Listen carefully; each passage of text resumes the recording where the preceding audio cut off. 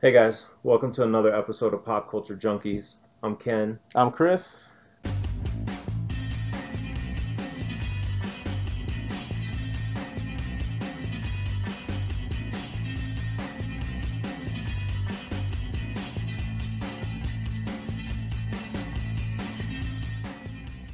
Today, Chris is going to teach everyone how to be a good collector, not be like me, and how not to go wide with your collecting habits.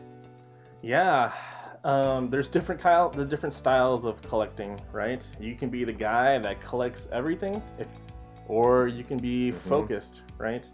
One thing that I learned is if you go too wide, you can never. It's really hard to get those really expensive key grail books. You have to Right. have increasing income that matches your Just scale of right. collection, right? I mean, unless you make a crap ton of money, you Right. can buy whatever you want. But regular Right. people, You guys click that like and subscribe. We might be able to do that one day. we might be able to afford some more books.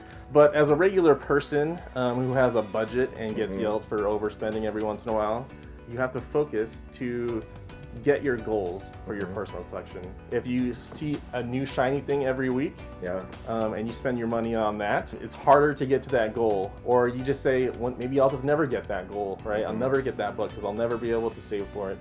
It's harder to save for it if you buy every variant, buy every issue that's new. If you have a hold slot, right? I think, Ken, you have a hold slot, and how much do you spend a week? I spend probably $80 to $90 on new books every week. Just new books to read. I'm right? a guy that funds the industry for variant covers. You got me. I'll take them all. Oh, Shinier the better. I have that too. Everything Harley. Every But once in a while. I get on all these books, right? I got on my Sweet Paprika. Right. And like bought 2 different covers to the book, and My hold slot is specific to things that I'm going to flip or have potential value, right? Not just every X-Men story that's out there. I get I'll, it all. I'll buy the trade after. So being able to focus on a goal for your collection, say I want these key grail book first appearances of something, or books that are just really expensive, like in the thousands of dollars per book. If you take your average person, if he's in this hobby, it's some of those books are pipe dream, like even for like Amazing Fantasy 15, right? That's a grail for like 90% of people, 99 I would say, who are in this hobby. So when I try to acquire different grails, there's usually a process that I go through. It's one, focus, right? Like I said, don't try to buy everything under the sun. Know what you want to get, right? Is it Daredevil #1, Ken? No. Are you out of that? Maybe you'll get back into it. It wasn't even cool till Miller touched the book. So focus and know what you want to get, and then know your budget, right? What can you reasonably start saving towards this goal? That needs to be an honest budget. Right. It can't. I mean, sometimes depending on what your situation is, right? Yeah. Maybe you can only save like $10 a week, right, towards this, right? Or maybe you have a lot of disposable income and you can spend $200-300 a week, right, or save towards it, right? It just, if you have your goal in sight and you know your budget, it's just math, right? If my book is going to cost me $5,000 and I can only save $100 a week, it'll take you whatever the math is to get there, right? As long as you stick to that, it's obtainable. You just have to be realistic with yourself, right? So that's your budget. Also, maybe there's other ways to find, like, to pay for it, right? Maybe you're flipping books. Maybe you're making money off of other things that you have in your collection that you can sell, right? Maybe you have things that have risen in value, right? That you don't necessarily care about as much as that grail, right? Magic cards. Or you have another hobby that you can liquidate, and put it towards this hobby for that grail, right? It's like a game of assets, right? So you have to increase your assets somehow. Right. One way is by saving your money and adding it. Right. That might take a little longer. Another way is by adding to those funds, whether it's by liquidating something else. Right. You might have a book in your collection that you have no ties to. You don't care anything about it. Mm-hmm. Like I just did. I had a Moon Knight book from Scotty Young just because I was collecting a bunch of Scotty Young. I got it graded. I paid cover price $3 for it. Mm-hmm. It sold for $900, right? So $3, $20 grading fee and shipping, sold it for $900, right? And that was just because it was a book in my collection that I just happened to look through and saw prices on eBay. And I was like, oh my god, I need to flip this book. You take this Hawkeye and sell it. Is that the first one? You take this Hawkeye and sell it, like I've been telling him to get it graded and sell it. I didn't even know that was there. When this series pops off, all of this Hawkeye stuff is gonna balloon in price. Maybe. And he doesn't care this much about this I have cover. no time. It was just good for my background wall. Yeah, it's behind the pole. He doesn't even see it. But maybe it'll be a Moon Knight in disguise, right? Maybe it'll go to a $900 book and I just pay cover and it's just sitting there. Yeah. But you might have a book, a diamond in the rough, right, that you can go sell to help fund for that key. I did that with Afra. Oh, really? Right? I had that Darth Vader, the first appearance of Afra, and I collected the Darth Vader series, but it was such a good flip. It was like $500 graded. To go to something you actually cared about? Yeah, so like I just sold it, got it graded, sold it, purchased another raw copy for like $100, and then I had like $500, $400 to go spend on other books I wanted to buy. For your personal collection. Yeah, I think that's how I bought that Batgirl Adventures.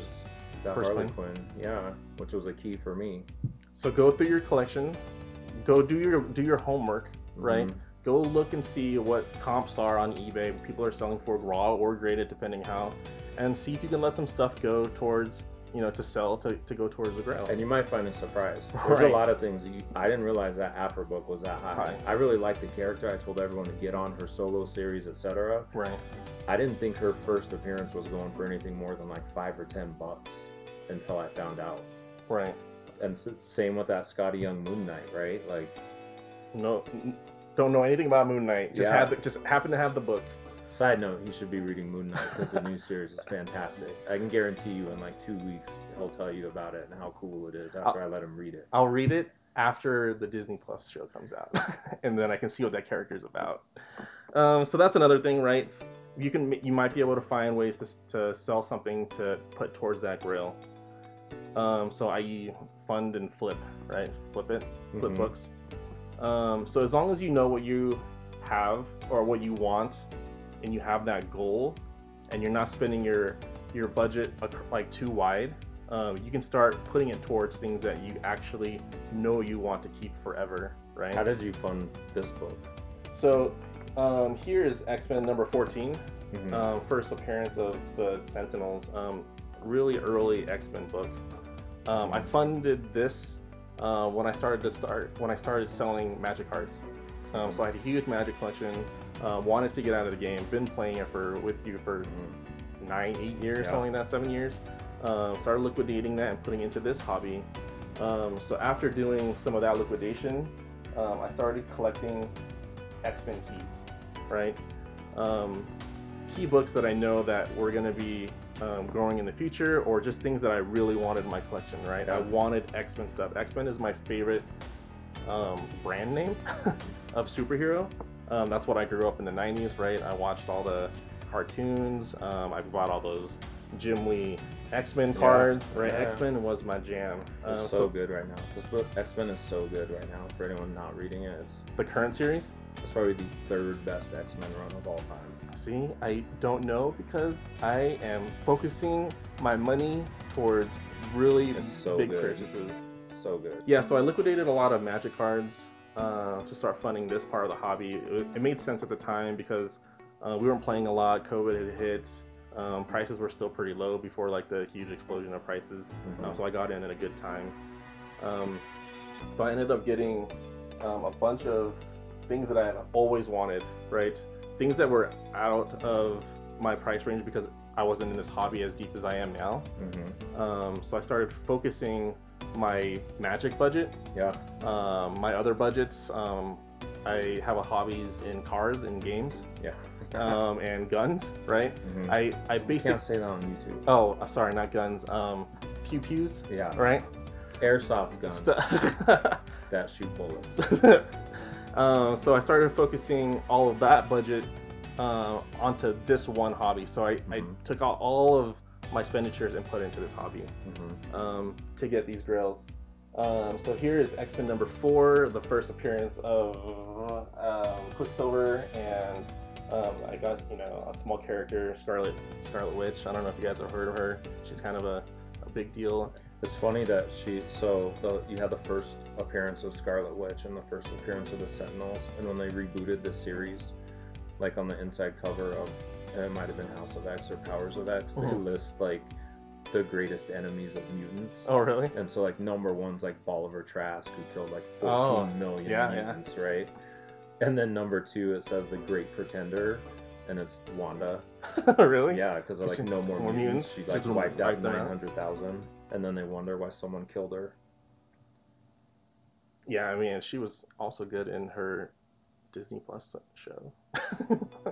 I mean, you wipe out 900,000 mutants and you show up at their island. What do you expect? Yeah. And then after flipping a whole bunch of books, so I ended up going through my collection. I ended up finding things that I initially had to fork up more money for to, you know, get graded. But then I ended up getting a run of, I don't know, like 20 books, my very first CGC submission. Things that I knew had value that I could flip really easily and get money towards a grail book that I had wanted forever. So here is my X-Men number 1. Probably my biggest grail that I had acquired so far. Just by focusing all my money. So just my budget from other hobbies, and after selling a bunch of the graded books that I had no ties to, didn't care about them, they just happened to be in my long boxes, I was able to pick up X-Men number 1 and all these other keys. And so now, ever since I got down this path of collecting X-Men keys and staying really focused on X-Men, I have this whole wall up here, you guys might be able to see, of first appearances throughout the ages of X-Men. You gotta get the other X-Men keys. Like you don't have the first appearance of Maggot. So I guess first appearance of Marrow. I guess that's a good segue, right? First appearance of the Morlocks.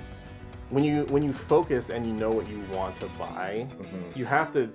It has to be a reason, right? So sure, I can go do the same process, right? Focus all my budget, try to flip some stuff, buy low, sell high, you know, and try to get X-Men number 2. But I don't care about the first person of what's his name? It's not Vision. The guy that teleports. Which one's like the Vanisher? I don't know. I mean, I know who the Vanisher is because I've read it, right? But I have no ties to him. Right? I don't really care. He's not that I wonder important when to his me. second appearance is. The Vanisher number 2. Who knows? Maybe he just vanished. Right. See. So yeah, I could maybe. My goal is not to get the run. Yeah. Right. My goal is to get the keys. The keys that mean something to me. And number 2 doesn't mean anything to me. And so that's how I collect. Right. I collect by focusing on what I want and then having a plan to execute. I can't just go willy-nilly buying everything. Even if I wanted to get the whole run of X-Men, that's not my goal, right? I just want the things that have value to me for my personal collection, right? Because even if I started collecting the whole run, that would just be something that I don't care about, and it would be equivalent to buying a bunch of modern stuff that that I don't care about either. Right. First appearance of Maggot. Right. I don't even know. But yeah, so that's kind of how I focus and buy grails for my PC. I set a goal, I set a budget, I tried to make more money by flipping, and then I put that towards that grail. And sometimes it takes a long time, sometimes it doesn't. And then I also look for deals. I don't pull the trigger right away. I try to find really good deals on eBay. That's my primary source of buying these big books, because you can't really just walk up to your local store and say, hey, go give me an X-Men number 1 out of your back closet, right? There's not a whole bunch on the market at any one time, right? And then specifically grades, right? Grade difference are dictate the price. Like a 3.0 is out of my budget, right? And then I was really picky if I'm spending that much money, right? I want no chipping, right? I want to see what are my options in this budget, right, for this book. So I have to do a lot of research. And then be patient, even if you have the money, right? You don't want to buy the first one that shows up, because it could look like toilet paper, right? It could present really badly, Like a 2.5 range is It's a so large wide, range. right? You could have Anything like under 5. right. When you start getting under 5, even 6 is a little sketchy. There's a lot of ways that something can earn that grade. Right. Little water stains, tears. Right. It's not just a stamp cutout. Right. There's so many things that can be wrong with the book when you start getting down like that. Whole chunks of it missing. Yeah, so that process took me a while, and then after I found this book after I found this copy on eBay, it was for auction. It was so nerve-wracking because I wanted to win this auction, right? And so I tried to snipe it. It kept going up even before the auction. I was like, I really am gonna pull the trigger on this, right? And I had the money. I had saved up, and I knew what my budget was. And if I set the price ceiling, right? And if it went over it, then so be it. It wasn't meant to be, right? There would be more to come. So don't let FOMO also ruin it for you, right? There are plenty of opportunities out there. It's not a one of one, right? There are so many. You can check on the census for the book that you're looking for, how many there are, right? Yeah. But yeah. Let's recap. Recap. Step 1. Know what you want. Have that goal in mind. Step 2. Know your budget so you can save towards that. Step 3. Don't go too wide. So don't buy things that you don't necessarily need or want, even though it's shiny. Step 4. Find the good deals. 4A. The other thing that you could do, if you want to skip all of this, Let's go back. right? 4A is just charge out your credit card. Take out a whole equity line of credit. Sell your car. Be robbing for your money. Yeah, blood.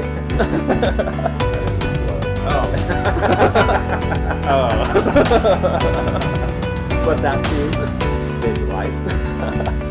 Yep, plenty of ways to get that grail book out there. Getting the grail, nothing is impossible, right? As long as you have a goal and a plan to get there, just like anything in life, right? Not just comic books. So if you like this, this content, this kind of talk, like, subscribe, comment down below. Tell us what you guys want to hear from us. You guys care. Thanks, guys. See you next time.